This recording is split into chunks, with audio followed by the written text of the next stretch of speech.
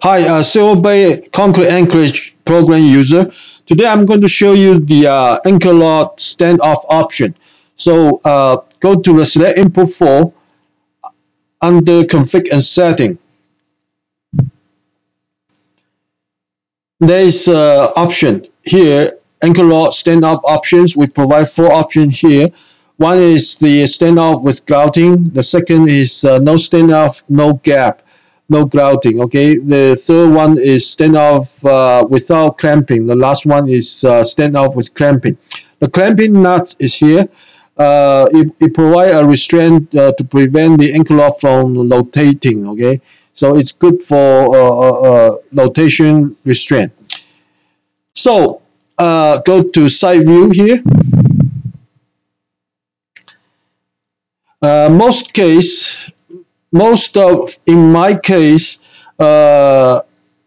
almost all of my projects we use the grouting options here, and but in some industry they prefer these standoff option here. Okay, so today I'm going to address this option here for design.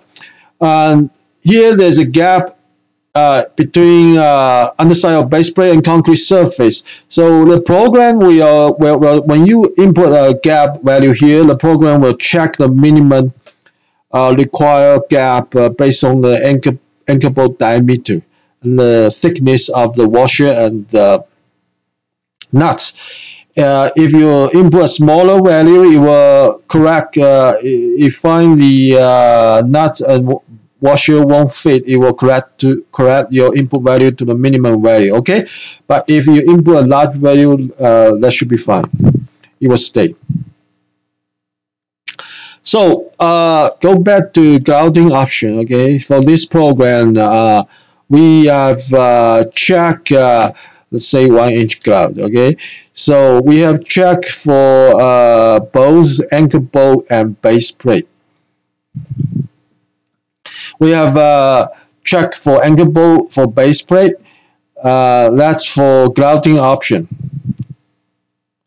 But if you go for standoff options, you go for standoff option. Okay, the base plate is not touching the concrete surface. In this case, we only provide the check for anchor bolt. The base plate check is not supported in this scenario. Okay, when the base plate is detached from concrete surface, there's no check for base plate.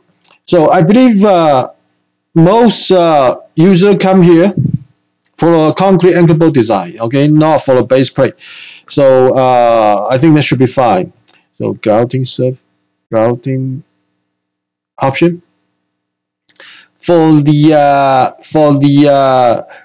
standoff options, if you want to do the, that's just a side note. If you want to do the base plate design, you can, ideal way is model this base plate as a final element meshing. Okay, you use other program like SAP 2000, Step Pro, or RISA to do the final element analysis, and that's the best way to do it. But I believe most users come here to use this program for anchor bolt design, so that should be fine if you go for standoff options. But if you go for grouting options, you will get both anchor bolt and base plate design. Okay, so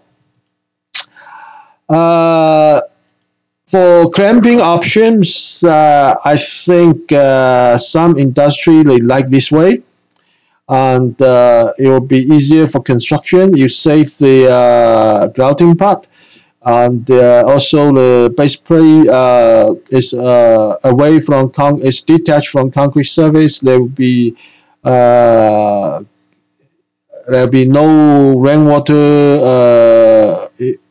surrounding the base plate, so you will prevent from rusting, and also this leveling nuts is good for leveling and adjust the elevation. Okay, but there's some disadvantage for that because there's no base plate is not touching the concrete, so there's sticking up, there's overhang or cantilever of this rod, so there will be one additional check under the shear section. Okay, so there's be additional check like this. Check on the bending of this anchor rod, so that normally govern the design. So for standoff options, most of the times you fail at least limit state check, okay? Because there's additional tensile stress caused by the bending moment. So the best way to handle that is to use high strength bolt, okay? Like we use 105 instead of 36, and we probably increase the bolt diameter. That's the best way to get the design passed, okay? So you see here, it dropped to okay, that's what's this? Embedment depth inadequate. I think okay, so let's say 15, and this one changed to 18. Okay. So the best way to pass these, so the base plate check is not available for stand-up options. We have only concrete anchor bolt design, okay? And the best way to get along with stand-off bending moment check is to use high strength bolt.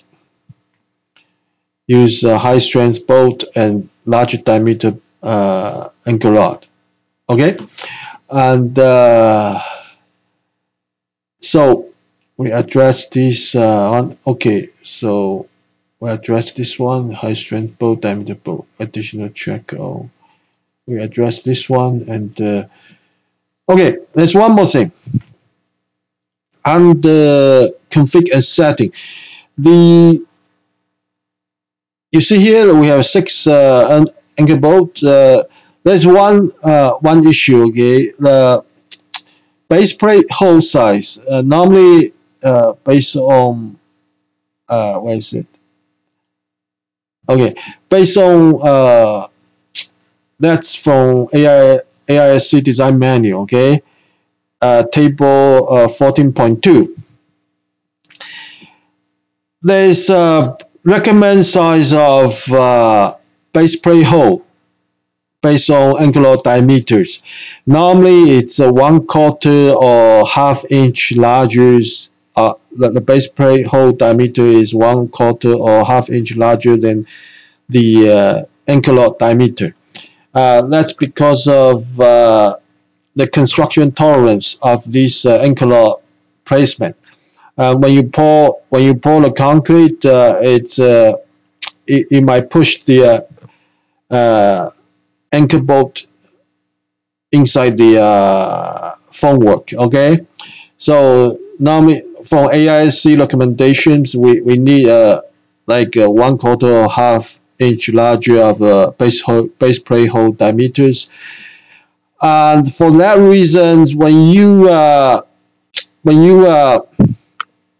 transfer the shear from base plate to the anchor rod, not all, like you have 6 bolt here, so not all the anchor bolt will touch the base plate edge, hole edge to get the bearing transmission. So we provide an option only, okay? If you like here, if you choose the yes for these options, for shear transmissions, you have 6 bolts here. We only consider half of that, which is 3 bolts. Okay, that's option here. Shear Okay, we check yes just now. Instead of 6, we used 3 bolts to transmit the shear from base plate to anchor rod. That's quite common approach. Normally I use it, okay, for the grouting options, okay. Because for grouting option, there's no additional check for the anchor bolt bending. So we can do that way.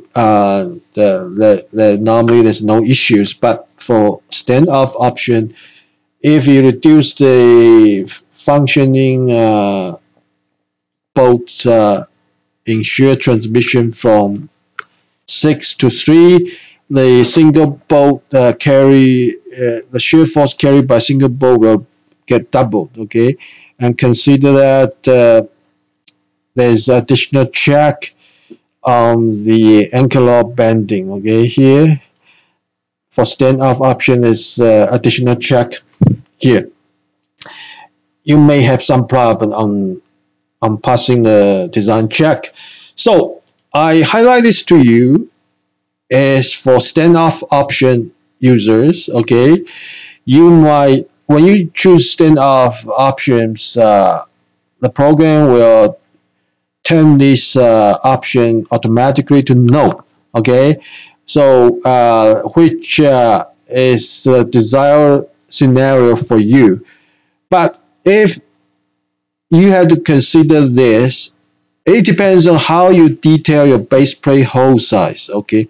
So if you give your base plate hole size is like 1/8 inch larger than the anchor rod diameter, that should be fine.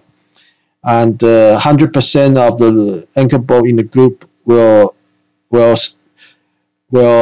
be mobilized on the bearing transmission. But if you detail your base plate size with a hole size like 1/4 or 1/2 inch larger, based on these AISC manual table, you might only consider half of the bolt in the shear transmission, okay. That's for your option. So the standoff gap reset, again, I probably already stated this one. We check the gap required, minimum gap required. Let's say you input 1 inch here for 1 nut, 1 washer. We need more than that, okay. It will automatically correct you to the minimum required gap. But if you input a larger value, that should be fine, okay. So that's the program corrections check internally to make sure you have enough gap to accommodate the minimum requirement for the 1 pair of washer and nuts.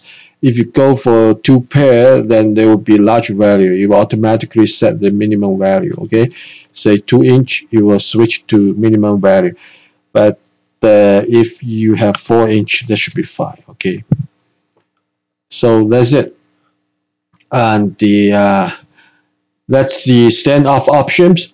And compared to the grouting options, everything is the same, except there's additional check for anchor rod bending, okay.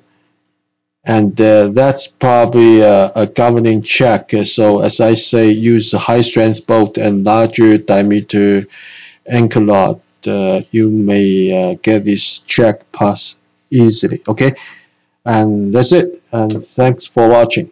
See you next time.